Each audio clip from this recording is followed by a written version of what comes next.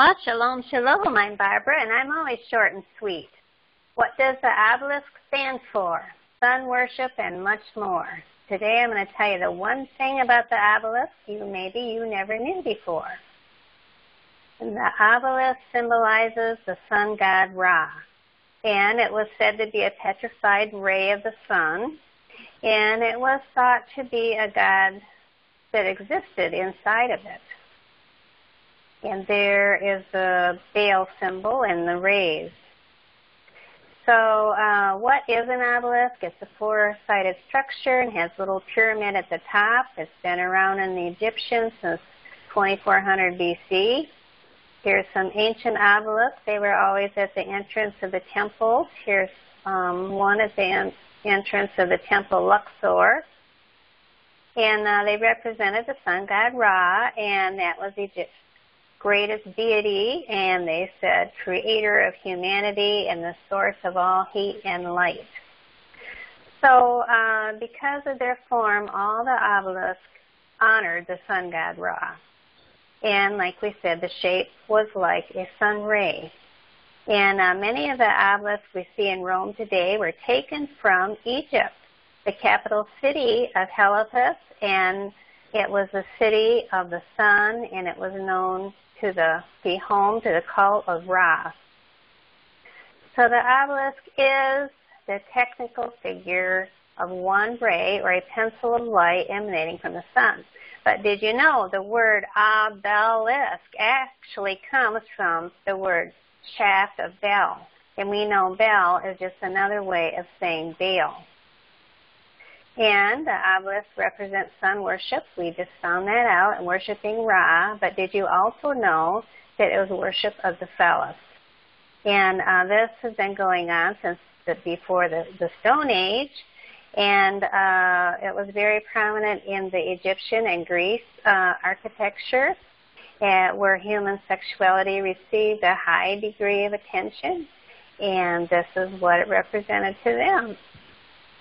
So the Egyptian obelisk that stands in St. John, it's the largest in existence, and it was moved to Rome in AD 317 by Constantine. Remember, in 321, 317, Constantine made a lot of changes uniting paganism with the Christian church. So here is an obelisk at St. Peter's Basilica in Rome. And Rome has more obelisks than any other in the world. The city of Rome has 13. And then the most well-known, of course, is in St. Peter's Square, 82 feet tall. And it's only right now the height of what the original one was in Egypt. And it was transported to Rome in 37 AD. That's a long time ago, way before Constantine.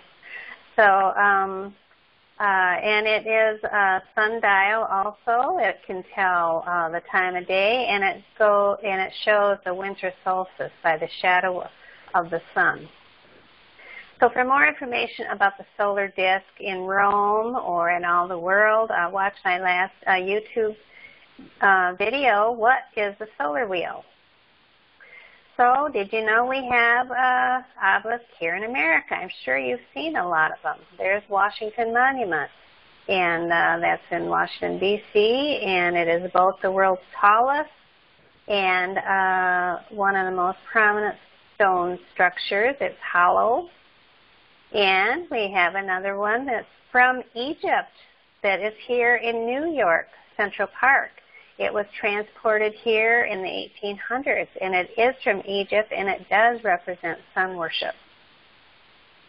So the Hebrew word for matasabah is something stationed. It's a column, and it can be found in many places in the Bible. And it means a pole or shaft. And there was many, many verses, but I chose this one, Deuteronomy 12:3. And wherever you see this word pillars, it's that Hebrew word. And ye shall overthrow their altars and break their pillars and burn their groves with fire. And you shall hew down the graven images of their gods and destroy the names of them out of that place. the obelisk does represent the sun god Ra, and it is worshipped and thought as a sacred image. So my people are destroyed for lack of knowledge, and so I hope this will give you a little more information today. We do have a lot of obelisks here in America. Yes, we do. So Revelation 18:4, come out of her, my people, that you be not partakers in her plagues and her sins. And please like if this was a blessing to you, and share it with your friends. And I do have all these links below to look this all up for yourself and study it out. And remember, I'm short and sweet, and I'll see you back again next week, Yah willing. And subscribe so you don't miss any of the next videos about the symbols and mystery religions that we've been studying. So bye, and thank you for listening. Shalom, shalom.